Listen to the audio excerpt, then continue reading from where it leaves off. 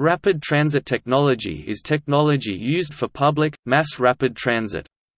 Such transit is commonly known as a metro or subway, and it has undergone significant changes in the years since the Metropolitan Railway opened publicly in London in 1863.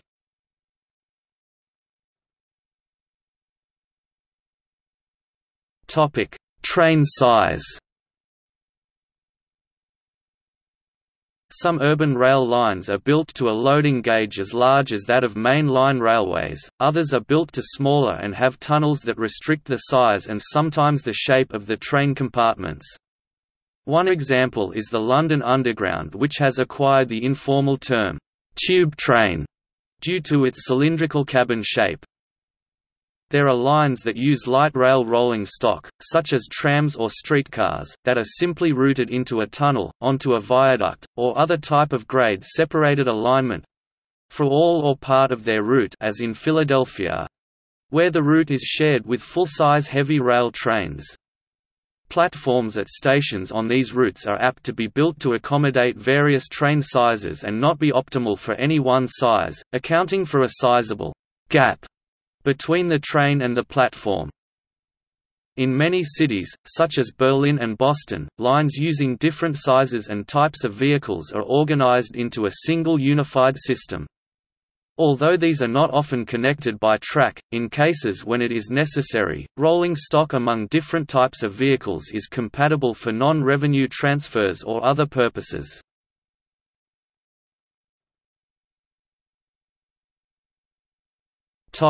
Motive power. Although initially the trains of what is now the London Underground were drawn by steam engines, virtually all metro trains, both now and historically, use electric power and are built to run as multiple units. Most trains ride on steel wheels running on two steel rails, as in a conventional railway, although some use other methods. Power for the trains, referred to as traction power, is commonly supplied by means of a single live third rail, as in New York. The current powering the trains is generally in the range of 600 to 750 volts, although some systems, such as the ones in London and Milan, use two live rails, one positive and one negative. The practice of sending power through rails on the ground is mainly due to the limited overhead clearance of tunnels, which physically prevents the use of overhead wires. The use of overhead wires allows higher power supply voltages to be used. Although overhead wires are more likely to be used on metro systems without many tunnels, an example of which is the Shanghai Metro, overhead wires are employed on some systems that are predominantly underground, as in Barcelona, Fukuoka, Madrid, and Shijiazhuang. Lines that utilize street running while on the surface, such as Boston's Green Line, tend to derive power completely from overhead wires, both while traveling in a tunnel in the central city and at street level in the suburban areas, as a third rail would make the track unsafe for road vehicles, especially at level crossings, which are found on some lines of the Chicago L. There are transit lines that make use of both rail and overhead power, with vehicles able to switch between the two, an example of this being in Rotterdam and formerly in Chicago. The electric power is generally DC rather than AC, even though this requires large rectifiers. DC motors were formerly more efficient for railway applications, and once a DC system is in place, converting it to AC is generally considered infeasible.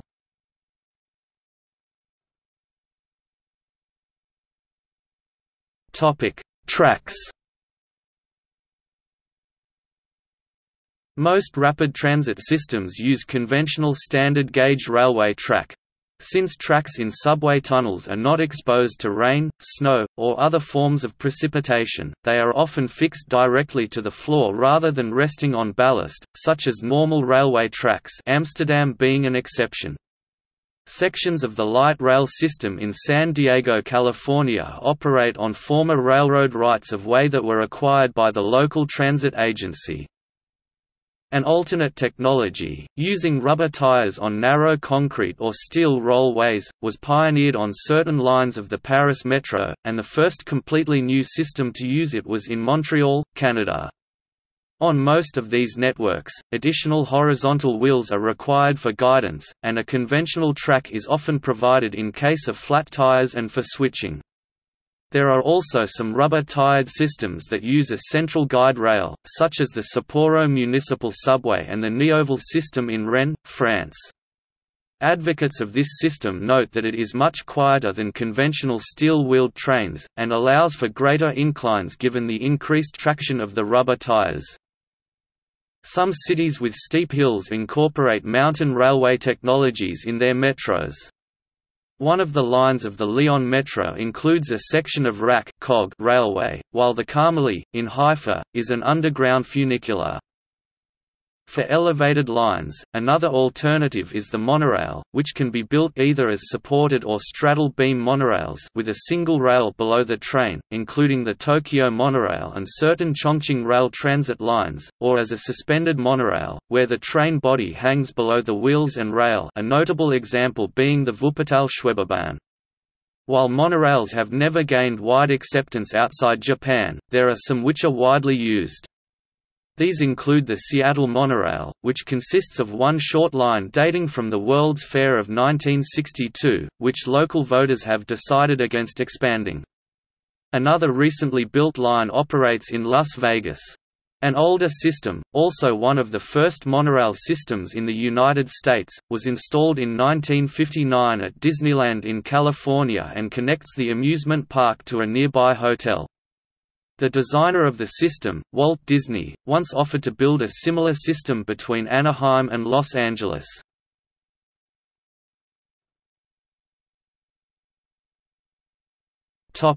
Crew size and automation.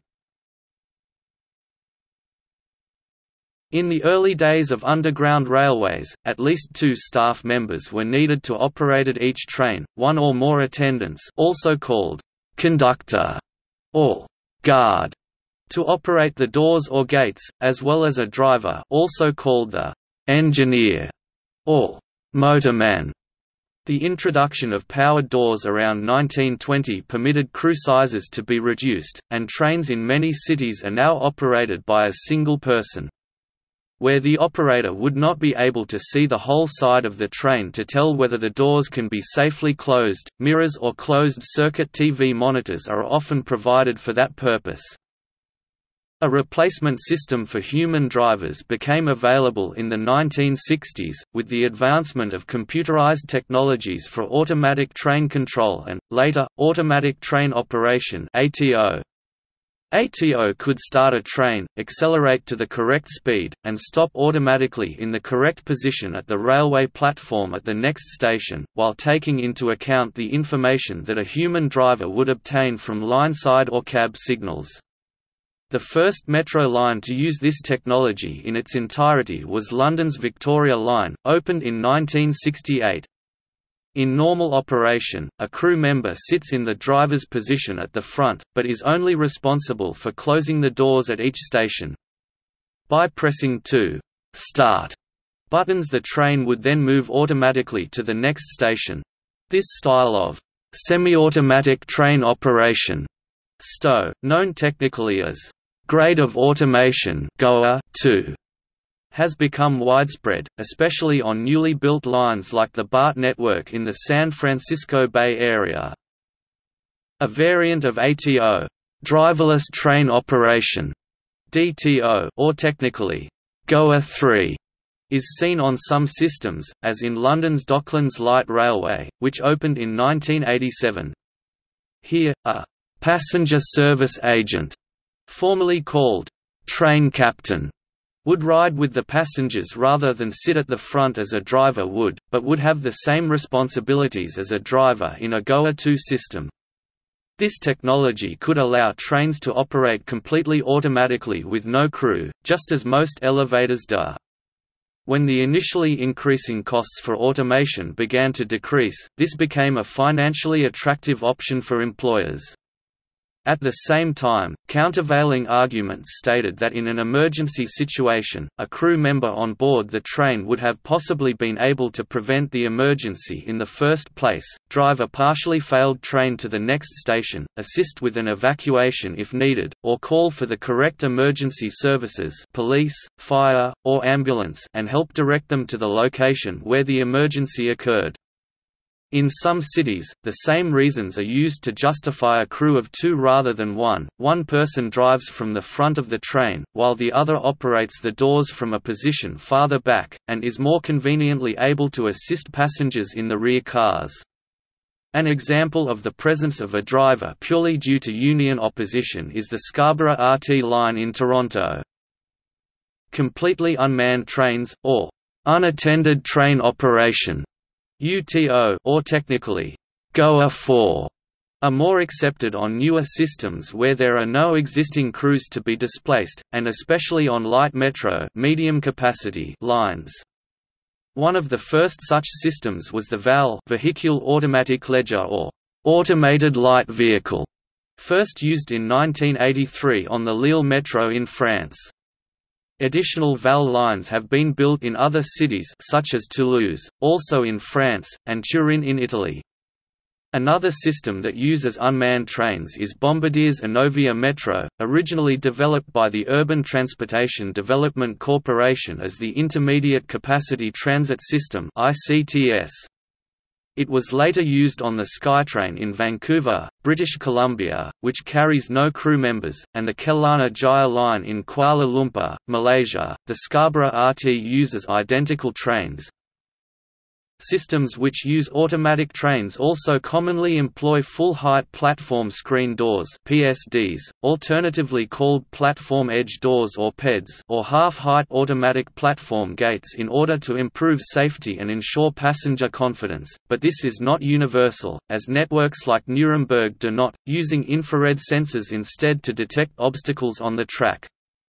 Conversely, some lines which retain drivers or manual train operation nevertheless use PEDs, notably London's Jubilee Line extension and upcoming Crossrail heavy rail line. The first network to install PSDs on an already operational system was Hong Kong's MTR, followed by the Singapore MRT.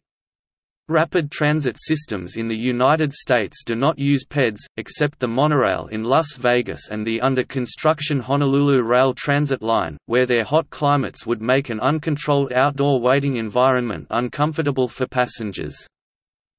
As for larger trains, the Paris Metro has human drivers on most lines but runs automated trains on its newest line, Line 14, which opened in 1998. The older Line 1 was subsequently converted to unattended operation by 2012, and it is expected that Line 4 will follow by 2019. The North East MRT line in Singapore, which opened in 2003, is the world's first fully automated underground urban heavy rail line. The MTR Disneyland Resort line is also automated, along with trains on the future South Island line. Urban people mover systems also tend to use fully automated and unstaffed trains, though to a much smaller scale.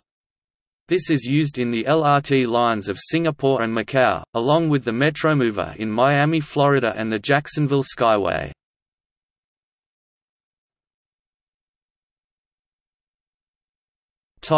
Tunnel construction. The construction of an underground metro is an expensive project and is often carried out over a number of years. There are several different methods of building underground lines. In one common method, known as cut and cover, used in the first New York City subway line, the city streets are excavated and a tunnel structure strong enough to support the road above is built in the trench, which is then filled in and the roadway rebuilt. This method, used for most of the underground parts of the São Paulo Metro and Guadalajara light rail system, for example, often involves extensive relocation of utilities commonly buried not far below street level, particularly power and telephone wiring, water and gas mains, and sewers.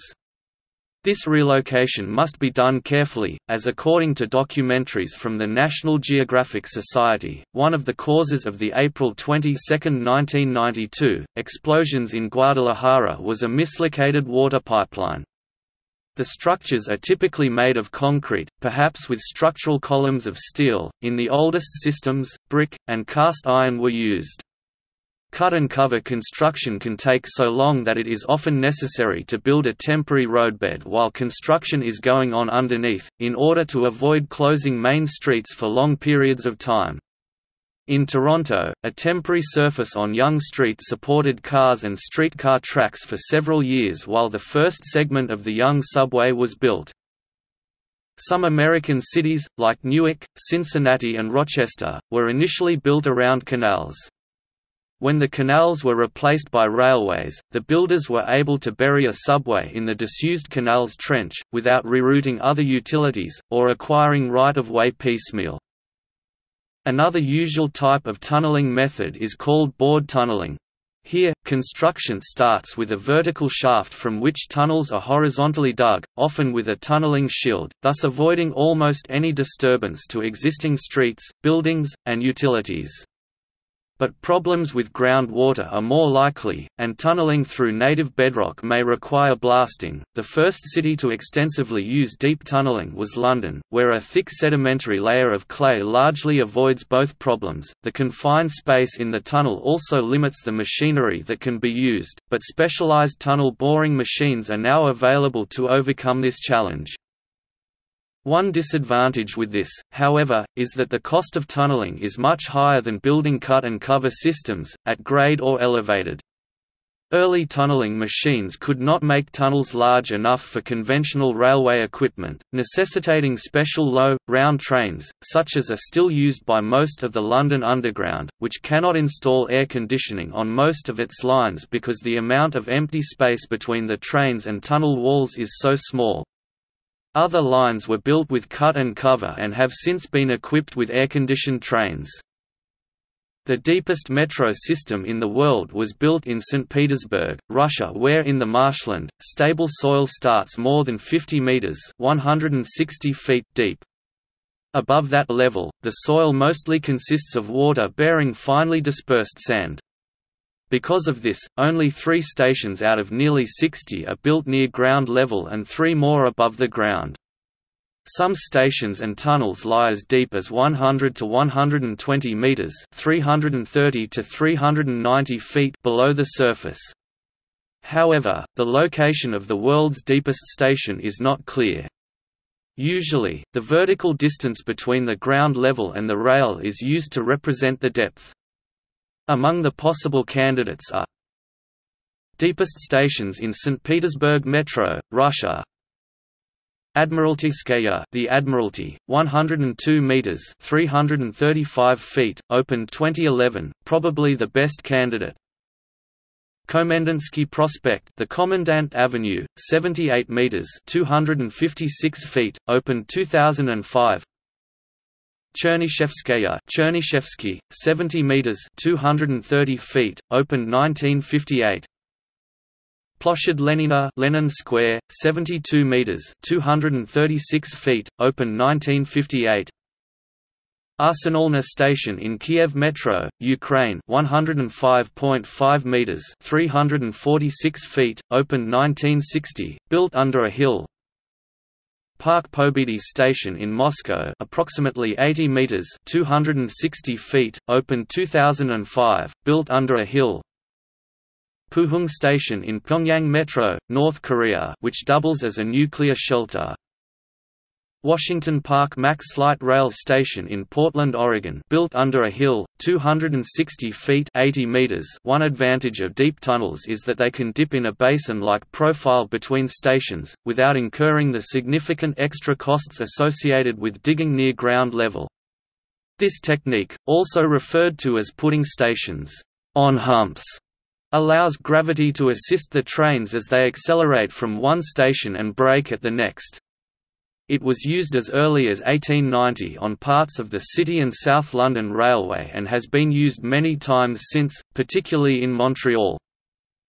The West Island Line, an extension of the MTR Island Line serving western Hong Kong Island, opened in 2015, has two stations, Sai Ying Pun and HKU, situated over 100 meters (330 feet) below ground level, to serve passengers on the mid-levels. They have several entrances, exits equipped with high-speed lifts, instead of escalators. These kinds of exits have existed in many London Underground stations and other stations in former Soviet Union nations.